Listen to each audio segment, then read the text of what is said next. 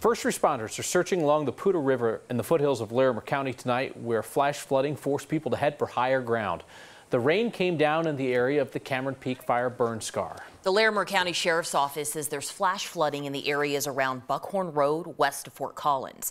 The Sheriff's Office sent an emergency alert telling people in the Crystal Mountain and Wild Song areas to get to higher ground.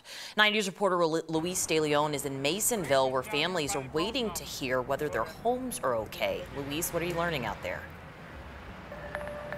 Well, Kyle, Alex, for the last several hours, this was as close as we could get into the canyon that's right next to us here at the intersection of County Road 27 and Buckhorn Road. No more than 10 minutes ago, really, Larimer County Rangers just cleared this area and reopened the intersection. They told me that we can only go up as far as 44H into the canyon. So we're going to work to make our way over there later on. We're still waiting on more official word from the Larimer County Sheriff's Office. But what we know so far right now is that just before around 6 o'clock, the Sheriff's Office said that there was dangerous flooding in the area of Crystal Mountain. They were urging people there to take higher ground. While we've been here the last several hours, we've seen several law enforcement vehicles rush into the canyon right next to us here. Meanwhile, families were waiting outside of the Masonville Mercantile right next to us. We caught up with one family who lives around 10 miles in. They could not get through for the last several hours. They lived through the High Park fire, the Cameron Peak fire, and other flooding events. They say this is usually where they post up to wait. Being aware, I mean, that's the one big thing is, you're moving up here and you're in nature and it has control. Like we said, we are still waiting on a more official word from the Larimer County Sheriff's Office. We will bring you those updates as we get them, Alex and Kyle.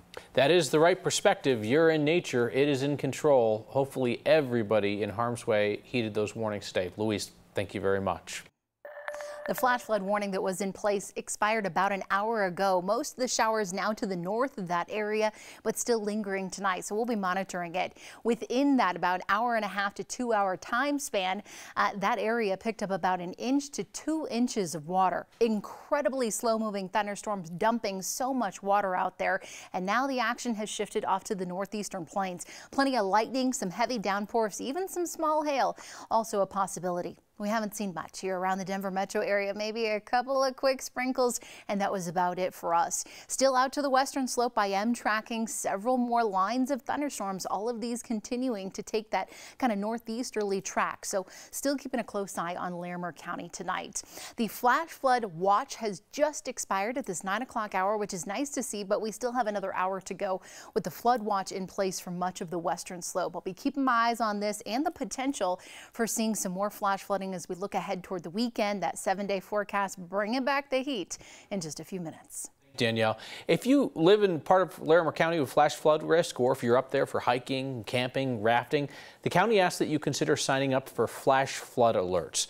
People who are signed up for the county's opt-in alert system will get messages when the danger is imminent, like they have to head for higher ground right that moment.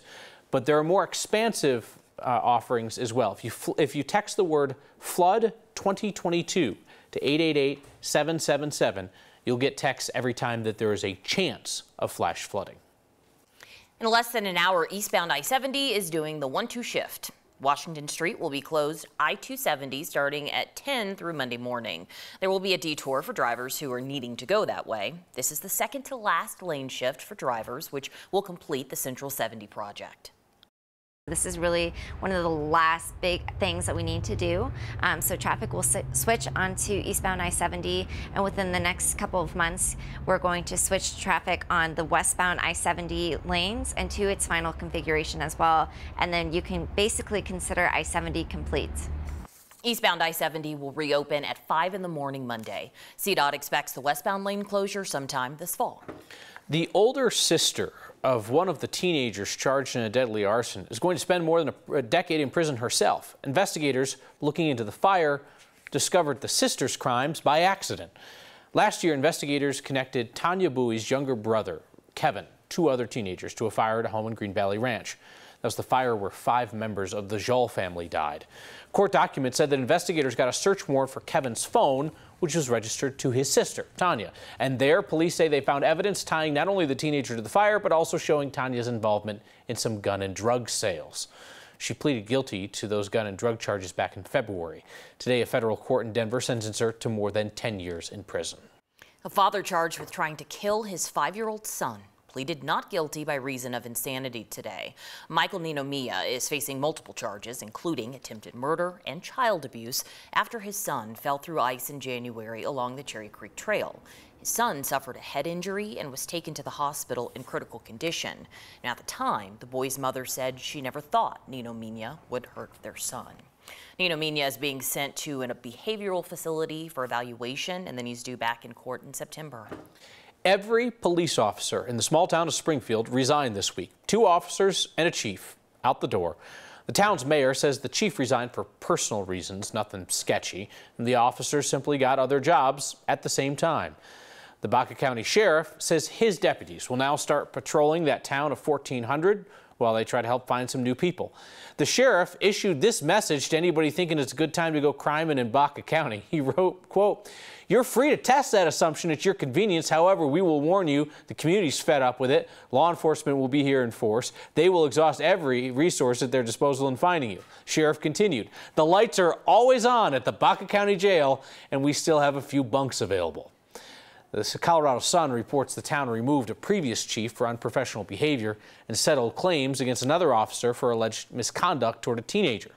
Our partners at KRDO in the Springs report that the sheriff's office investigated the Springfield Police Department earlier this year, but that investigation, they say, is not connected with the resignations. He spent a night alone, lost up in the mountains. Not exactly what 14-year-old Spencer Hallman had in mind for his first backpacking trip. Almost 24 hours later, rescue crews found him and brought him safely back to his family in Berthoud. Tonight, the teenager and his mom are sharing that incredible story. Here's Jennifer Meckles. A day after his rescue. I'm just tired. After a full night of sleep, Yeah. Spencer Hallman is still pretty exhausted from his unexpected night alone in the woods. Yeah, absolutely. With Mom Tammy's help, he shared his story. It was just a backpacking trip. It was a high adventure camp out. So they backpacked 6.2 miles in. A group of young campers and their leaders from Spencer's church left Monday for Rewa Wilderness. Wednesday afternoon, I was going to take a bath in the creek. You just went to the creek to wash up and then to come right back. But then what happened while you were at the creek? I took a wrong turn. a wrong turn turned into one very long night. Yeah, I slept for about an hour. His church leader said that he tried to flag the helicopters down, that he used his knife and was trying to do reflection off of the sun for the helicopter, but it must have been too wooded. I had trouble mixing Gatorade. I was just scared. When something traumatic like this happens, we just turn to our faith and say, God has a plan. He's going to show us the way, and we go with it. The bugs bit him up pretty good, and he was very tired and thirsty. But when rescuers found Spencer Thursday afternoon, he was okay. Even got a ride out of the mountains on horseback. I was just happy to be leaving the mountains. You feel a little numb at first, just kind of, I really didn't have a lot of emotion until I got the phone call that he was safe. And then it was like, okay, we're good. After all that, Spencer is ready to rest. And Mom, she can exhale. I feel blessed. We're just grateful for his safe return. Spencer said the campers had just learned some survival skills the day before he got lost, and he remembered most of it, but had a few hard lessons in the woods as well. Larimer County had teams in the air, on the ground. They even had a dog out looking for Spencer this week. His church group was also part of that search effort. So, he made it home. He's okay. Oh my God, poor kiddo. That is a mom's worst nightmare. I have to ask, would she let him do this again? We asked that question. She said yes. Good mom. And Good mom. I think she learned a little something. No. We also asked Spencer that question. He said yes, but not right away. So I think he needs a minute to take a break.